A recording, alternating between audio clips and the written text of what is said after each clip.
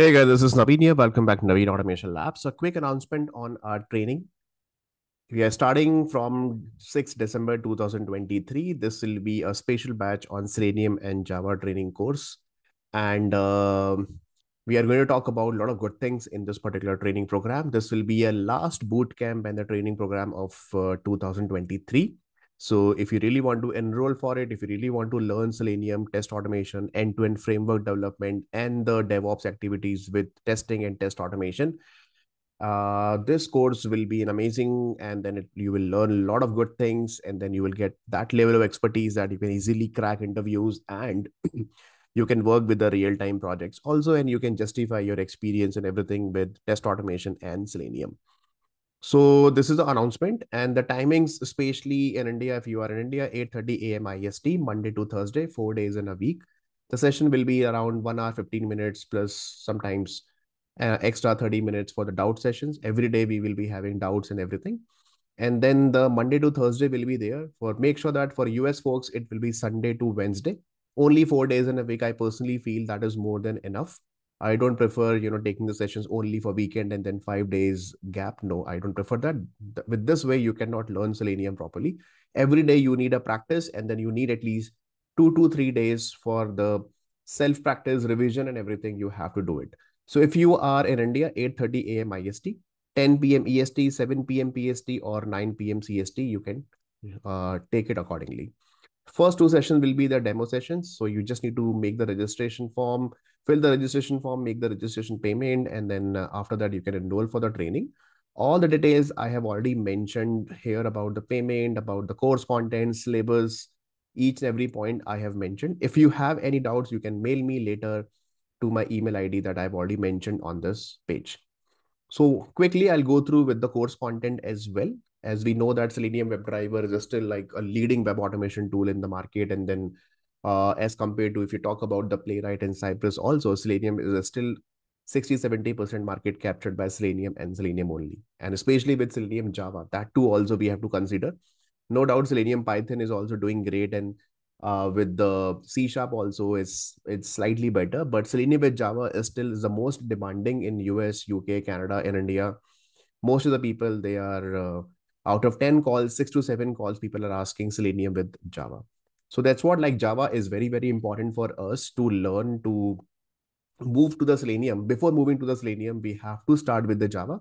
So that's why this course is actually divided into three major parts. The first part is the Java, where we are going to talk about all the basic concepts of Java, like what do you mean by data types, classes, and then loops, functions, if-else conditions, switch case, arrays, collections, and the proper object-oriented programming. We are going to talk about it. And it's not like only a basic theory or basic definition that we are going to talk. No, in my training, it's always practical example, how exactly we are going to use it in the framework, in the use case, in Selenium, where exactly you're using it. Because this is what people will ask you at a time of interview, that tell me about the overloading concept. Tell me about the inheritance or encapsulation in your page object model or in your framework that you have used. And there are a lot of good things in Java, like concept of garbage collector, wrapper classes, manipulations, arrays, collections, API, everything that we are going to talk in this particular Java training. So once we free with Java, then only we will move to the Selenium part. Okay, we are going to use Eclipse and IntelliJ both. And in Selenium also 4.x version that we are going to use it, because there is no point of learning Selenium 3 version, because a lot of changes happened with Selenium from Selenium 3 to 4. So the recent version Selenium 4 is, today I'm recording this video, it's 4.15.0. And there are many changes happened with respect to architecture, with respect to new changes, new methods. Few things got deprecated. So we should know about the new architecture and new changes happened in Selenium 4.x version. And Selenium is very, very interesting. It's a very raw tool. It's not like everything is ready-made available in Selenium. It's not like that. You have to design some use cases. You have to design the utilities and everything. So what exactly we do, that we focus majorly on the utility part. How exactly you can create the generic functions, the wrapper functions, wrapper methods on top of Selenium, because this is how you have to work with the real-time projects. In real-time project, it's not about only driver dot find element on dot click or dot send keys. you have to start learning about the utility creation part. For example, see if I show you here that if you talk about this particular utility, for example, this one, this element util, that is what you have to prepare. You can see that there are number of utility functions on top of Selenium that I have created. And this is exactly from the January batch that I have, last January batch that I have covered, or recent batch. Every time we are going to, okay, we create these utilities with the wait, with the fluent wait, with the WebDriver wait, alert utilities, drop-down utilities. There are various types of utilities that we have to create here. So this is how you have to learn Selenium. Selenium is not about only basic locators and then click and send keys. No, this is not the right way of learning Selenium. We have to focus upon the wrappers, creating the libraries, creating the functions on top of Selenium. So that's why we have to cover the Selenium core features first. Like all the core features, you have to get the knowledge, you have to get the confidence about all the Selenium important use cases, important core features of Selenium. For example, that how exactly Selenium works. What do you mean by different navigations? What do you mean by XPath, CSS, different locator strategies? You have to be master in XPath and CSS selectors, when to use what. And you should know that what are different element identification strategies are available, which locator strategy that we have to use it. Some use cases like tables, web tables, checkboxes, radio button, how to improve and how to write the test cases for that. There are various concepts about Selenium wait, alert, switch windows, actions classes, select classes, and then different browser strategies that we have to use it to open the browser, to close the browser, headless mode, incognito mode, different option classes also available in Selenium. That is also we have to learn along with that. And various types of alerts, windows. There are a lot of things in the web that how exactly Selenium works with the Ajax component and everything. We have to learn those things as well. Okay, so I'm not going to each and every point here. You can just see it here that actions classes, browser profiling, and then I have added some really complex UI scenarios also, that how will you handle the Ajax component, complex calendars or date pickers. This is very, very complex example. Web table with the pagination. There is a pagination like page number 1, 2, 3, and all those things. How exactly we are going to handle that, how to write a generic function for that. Infinite page scrolling on, let's see, LinkedIn, Facebook, food delivery, web apps, complex shadow DOM, SVG elements, pseudo elements. We have to talk about frames, iframes, that we have to talk about. What do you mean by page weight related use cases or element weight related use cases are very, very important. So how to apply the proper weight, how to apply the proper weight for the page loading, element weight, fluent weight, WebDriver weight. There are a lot of misconceptions and wrong information available on internet. But how exactly Selenium works with respect to these use cases, we are going to talk about those things as well. So we are not taking any simple application. We always take some really good examples on different web technologies based application like React based or Angular based or Shadow DOM, or a lot of iframes are there. And then typical e-commerce flow that we are going to talk about, or any admin flow, or any healthcare flow we are going to talk about. Okay, with the training and with these use cases. And once these things are done, then we have to start learning about the advanced part with respect to framework that we have to develop. So it's not like we are jumping to the framework directly. So now we have covered Java and Selenium. After that, we have to start with the TestNG. And there are a lot of good things in TestNG. It's an amazing tool. A lot of good features, hidden features are there. And we are going to cover that part as well. And then we are going to talk about the complete automation end-to-end project and the framework. You can showcase this framework and the project in your resume also later. And then what do you mean by framework? What is the key skill to learn a framework? How to design a framework? Features of and benefits of using automation framework. What do you mean by data driven hybrid framework? What are our different design patterns that generally we use with respect to design the framework with object oriented programming concepts? Because it's not like randomly we are writing something. We have to design a lot of components and everything. So we are going to talk about the complete form design, a complete page object model with the hybrid framework that we are going to use. This is just from the recent training that we recently designed this diagram, and then we are going to talk about this. So we are designing various components and everything here properly, and we never copy paste the code. We always write the code during the session.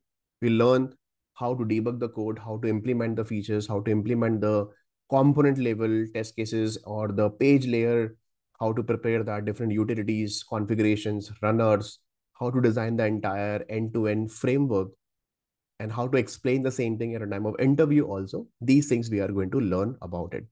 And then once the live project framework is done, now this is a very interesting part that we have added. This is the third part. So first part that I told you, Java with Selenium. Second part is about the framework. And the third about is the DevOps and the test ops continuous integration activities we have to do. Because learning is not about only designing the framework.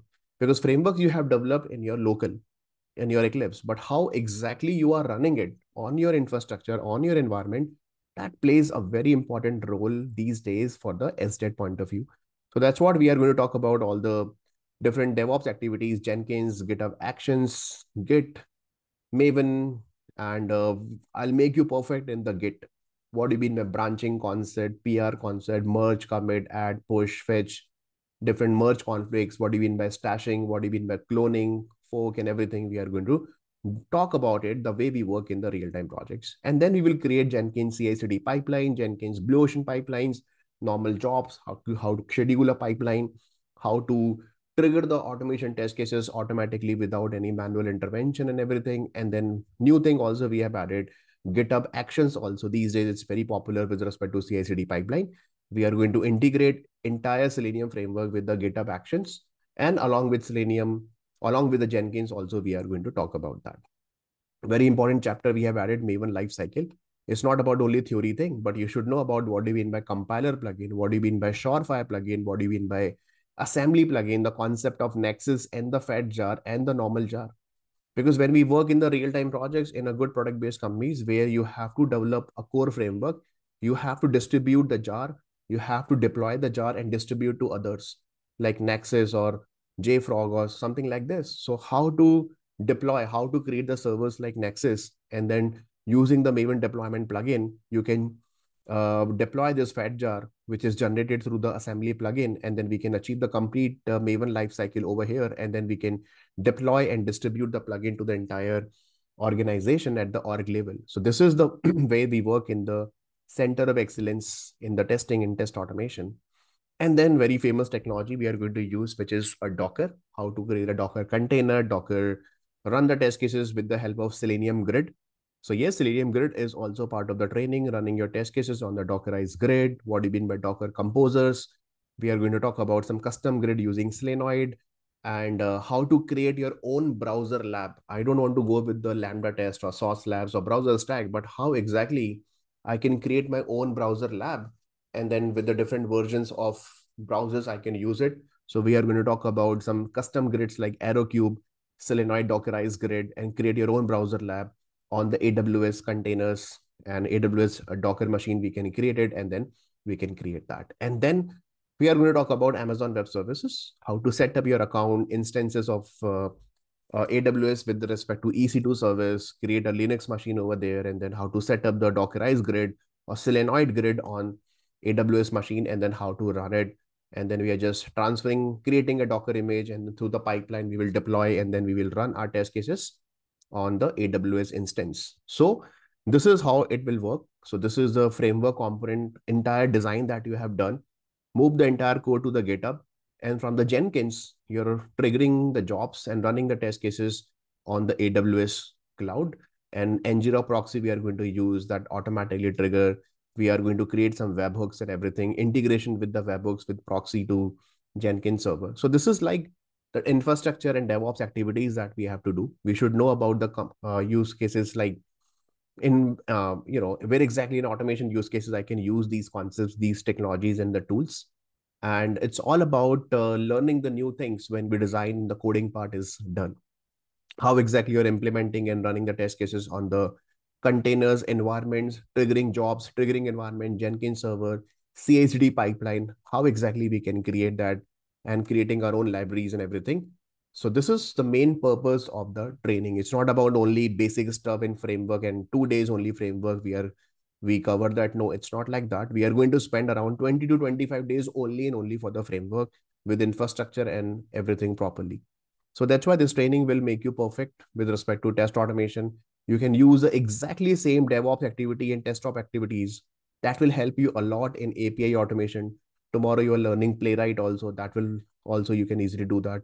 If you really want to use it with the APM later on, exactly same kind of concept or implementation you can do with any other tool with APM or Playwright, or tomorrow you want to learn it with, let's say, some other automation tool which is there in the market. Easily you can do it with these things as well. So I'm pretty much sure that will be a great learning for you guys. And then yes, we have added a couple of chapters for the Cucumber BDD framework also in this particular training course. So just go through it.